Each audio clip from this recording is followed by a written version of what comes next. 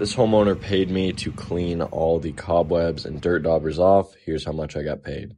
So the process I'm using here is a 1% sodium hypochlorite mix, a little bit of soap, spray it on, let it sit, and then you kind of just power rinse everything off. It took me about 2.5 hours to complete this job. I actually underquoted it. I thought the house was smaller than it was. It is a one-story home, but it is a lot bigger than it looks. So anyways, I charged $260. Let me know if you think that's a fair price.